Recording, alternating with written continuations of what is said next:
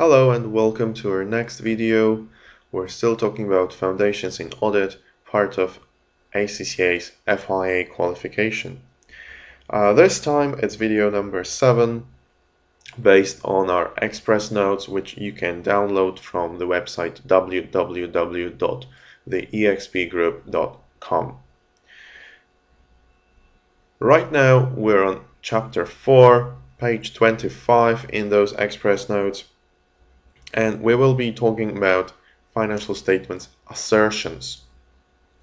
Assertion is a very important audit concept, and most students, by my experience, have absolutely no idea what it's all about, what assertion is.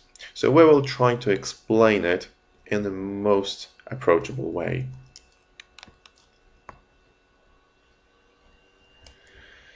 Now, an assertion is a certain statement made by the managers. So assertion equals a statement by the managers. Let's take the example of inventory, and let's say that at the 31st of December 2011, that inventory in the financial statements is stated at whatever, $5 million.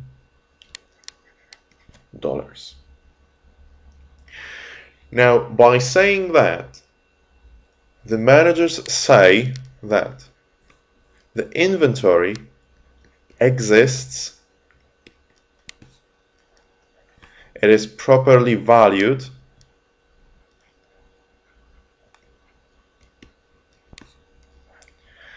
only the inventory that was supposed to be shown at 31st December was shown there.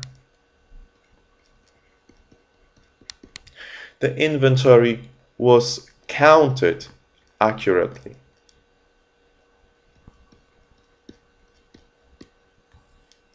And that the inventory belongs to the company.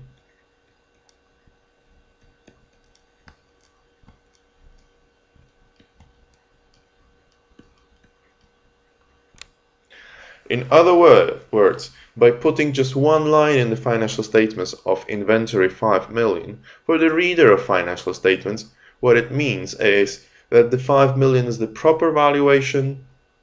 There is only things that should be there. They belong to the company. They were calculated. They were counted during the count. And for sure, they are there. All these things are the assertions. Assertions that the management makes about the inventory figure. And now the auditor's job is to check that these assertions are actually true.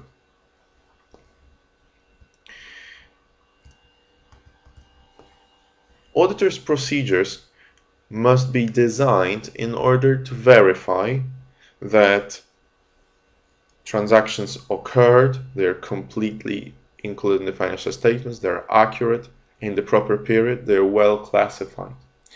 All right? That's the objective of auditor's procedure. So for each, to illustrate it, for each item in the balance sheet or statement of financial position or in the statement of comprehensive income, the auditor must think or determine or list the actual assertions that relate to that particular item. And when this list is performed, the detailed procedures, the tests will be designed to address those assertions. So for the P&L items, the following assertions need to be considered. That the transaction occurred during the period. Was it completely recorded? So Are all revenue transactions included? Aren't there some contracts that were hidden in somebody's drawer and they have not been recorded in the financial statements? Were they accounted for accurately, without errors of transposition, for example? Were they recorded in the proper period? And finally, were they properly classified? Is this revenue or other operating income? Right? These are the assertions about P&L. For the statement of financial position, we will have a different set, just like the ones we went through for inventory. Do assets or liabilities actually exist? Do we have rights to those assets, or are we really obligated by the liabilities? Were assets, or in particular liabilities, completely recorded? And finally, what is their value? Were they properly valued in accordance with relevant reporting framework? For example, were they properly valued in accordance with IFRS? Was investment property, if it is investment property, was it properly valued in accordance with the relevant standard? We will also have assertions about the presentation and disclosure.